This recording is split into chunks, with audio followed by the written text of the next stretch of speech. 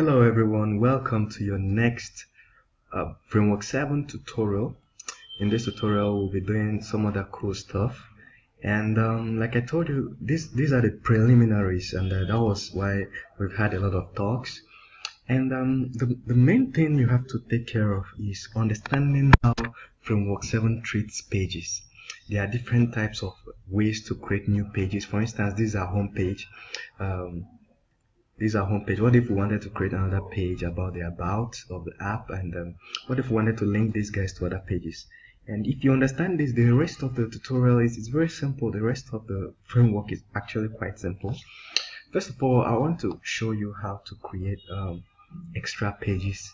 If you have coded jQuery Mobile, you will notice that jQuery Mobile expects you to have all your pages. This is a page. These are pages, and then we can have this one page.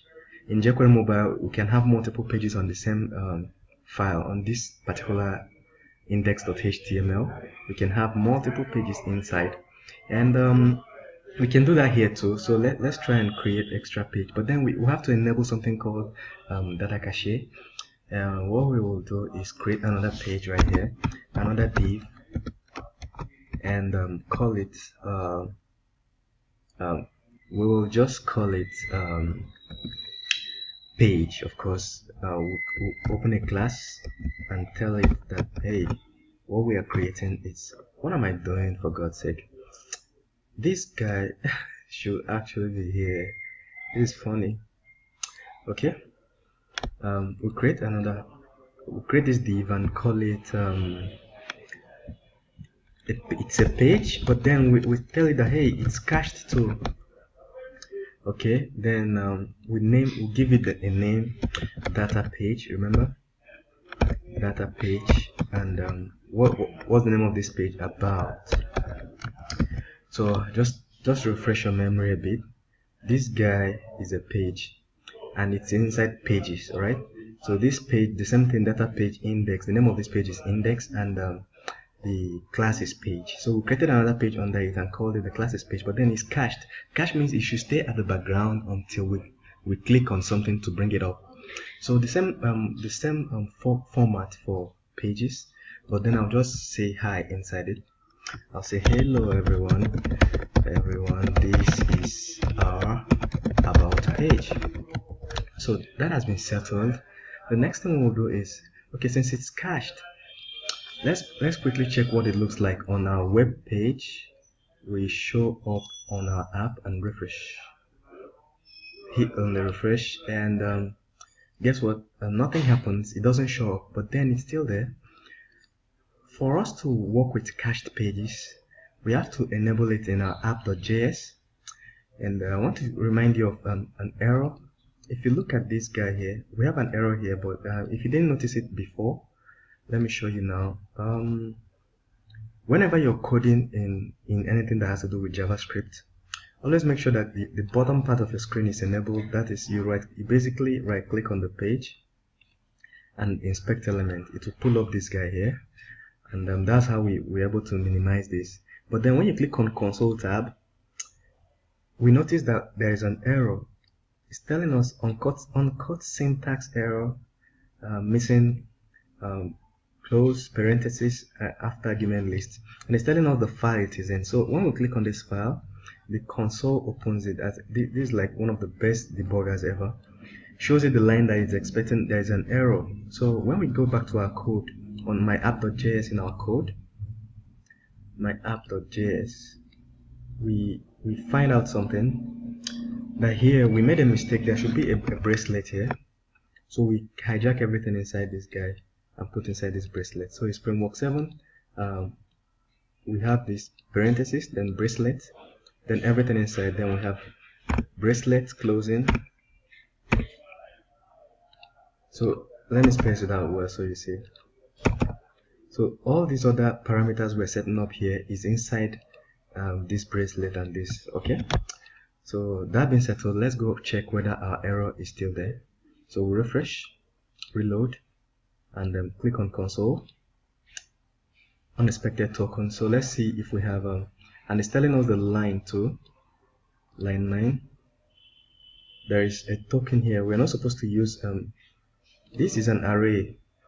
Back here, this guy, all these things are arrays, so they should be separated by commas, not semicolon. So we separate by a comma.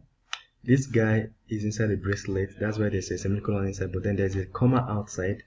Then there's a, this is the last one, that's why there's no comma. If you are familiar with JavaScript, this shouldn't be strange to you. Alright, so let's save and check out one more time. Okay, we'll click on this on console and we're good to go. No more errors. No more errors. Alright, so the only error it's showing us here is that Cordova.js is not there. It's not supposed to be there. It's only when we upload online to convert to APK that PhoneGap will automatically add Cordova.js. But apart from that, our site is cool to go. So we just link to it. We have to enable something called DOM cache. We come to this part of our page in main view, app view, dynamic bar. This works only on Apple phones. Dynamic nav bar, it's enabled here, but it only works on iOS, so we can remove it. So we include something called DOM cache and say, hey, true. We set it to true. If you don't enable this, you can't use inline pages. Alright, what we are trying to do will not work unless we enable this. So we have enabled it, and the next thing we want to do is to link to it. So in this is our first page, and these are the links at the bottom. So we can call one of the links about and say, hey, link to about page. Okay, so the link will be something that is quite simple to remember. We'll just say hash about. This name is the name we give it here, data page about.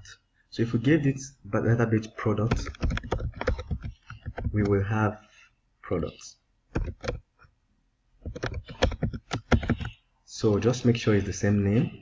And now we are through. Let us quickly let's go check on the site and refresh our app. I want to drag this down a little. Okay, we'll refresh our app. As you can see, this is now about. So when I click on it, it should take us to about page. So why unexpected token? So I clicked on it, it's not working. I quickly checked my console and said that, hey, we have an error on line 26. So when you click, you will see line 26. Oops, we made the same mistake. I guess I'm doing this because of reflex. So this is supposed to be a comma. And we get back and see, we refresh. I'm going to reload this page, reload. And we're back here, no more errors. And when I click on about page, it pulls up the about page. And what is the hello everyone, this is our about page. So let us style it. As you can see, there's no top, no nav bar, no toolbar. So when we back to our index.html, this is all we put there. That was why. This is all we have there. That is why it's like that. So what we can do is to quickly copy this nav bar and replicate it there.